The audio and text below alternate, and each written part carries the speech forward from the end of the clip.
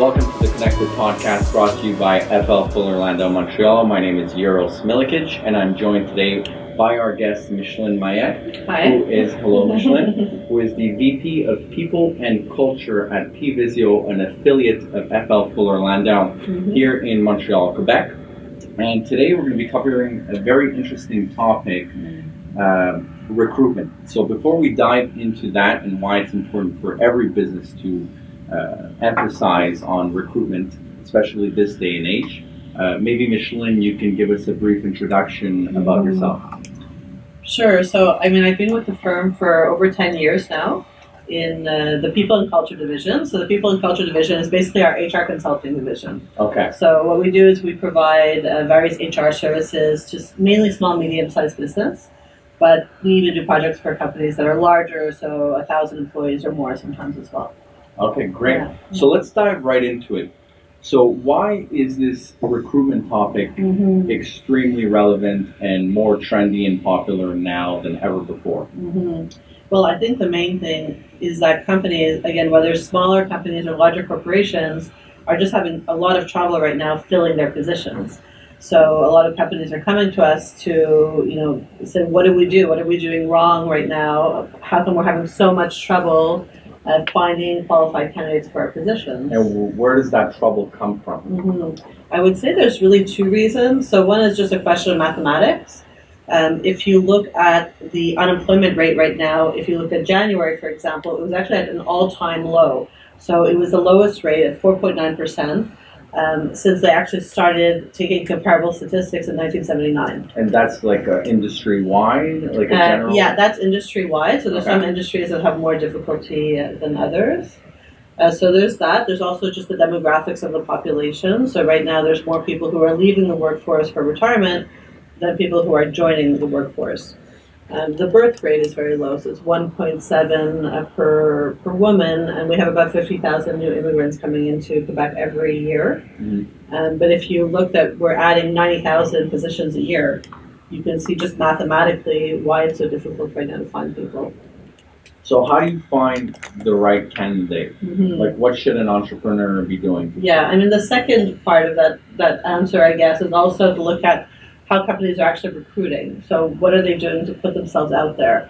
A lot of companies are still in the frame of mind that the candidate has the biggest job to do in selling themselves to the company and forget the job they have to do on their end of selling themselves to the candidate.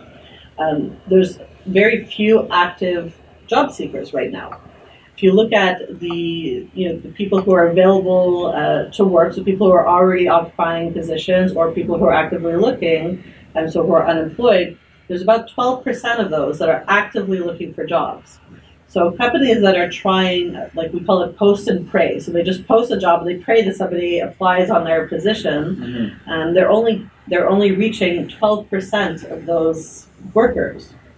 And some of those workers, some of those workers might already have positions, so they're not necessarily as motivated. Well, the 12% is really people who are motivated, so they're not happy in their job right now. They're actively seeking out other work. You have maybe 15% of people who just wouldn't leave for anything. They're very happy where they are. They're very loyal for whatever reason, and they want to stay where they are. So this leaves about 73% of available workers who could leave for the right opportunity.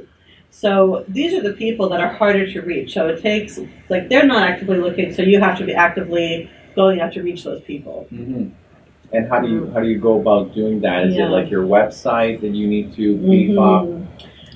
For sure, but people have to get to your website first to want to apply. So how do you get them to you to come look at this type of thing? Like what are you offering to candidates, basically? And right now we're lucky that we have all these, social media. We could reach pretty much everybody who's working. Most people have a profile somewhere online, but it's a very time-consuming process. So right now, that's how we fill most of our positions, is not by just posting the position, but by actually looking at hundreds of profiles online to figure out which candidates seem to fit the bill, to reach out to them, and hopefully get a response back, and then try to generate some interest in the position. So that's just trying to get them in the door. So once you have their foot in the door, what are some of the things that you should be doing as part of the interview process and the screening? because I mean these are people who are happily employed right now. So yeah, you could generate some interest. But then, I mean, right away, just like you said, the website, they're going to go check out the website of the company. They're going to go see your social media profiles of the company. They're going to go look at your employees' social media profiles as well. There's sites like Rate Your Employer. They can go see what other people are saying about working for you. So these are all really important things for an employer to look at. So you can bring the candidate to you, but they have to want to take the next step. Okay, and you have to actually, you can't just talk the talk with these mediums, you have to actually walk the walk. So what you're promising to them, I imagine you should be able to deliver as well. You don't want to create a fake environment, because the cost for hiring an employee and training them and then having them leave once they find out in a few weeks that it's not what you depicted in the interviews, I think could be very, very detrimental for a business. 100%. You don't want to be misleading also. It's not really advantageous to you either. But it's not great even for the work environment for your other employees to see people coming in and leaving because it's not what was promised. They'll start asking themselves why they're sticking around. Okay, who would you recommend to take part in the interview process? I guess, let's say it's a company of 10 people or 20 people. Typically, you would have in that size of the company, the owner, operator, president who's active in the business take part in an interview, assuming it's a pretty important position. At that stage, any position should be pretty important. So who else would you say it should be a one-on-one? Should it be a two-on-one? Normally I prefer having at least two people in the interview. You could get two different perspectives on somebody, or to have at least a second interview possibly. I mean, you don't want to make the process too long either, but I think it's good to have somebody who who is going to be a little bit more maybe impartial sometimes. So just to have two different perspectives. I mean, if you're talking about a company with 10 employees, maybe there's no other manager who could sit in the interview. It could be a colleague if it's appropriate, but if not, it could be an external advisor. So it could be their accountant sometimes, or an external HR consultant.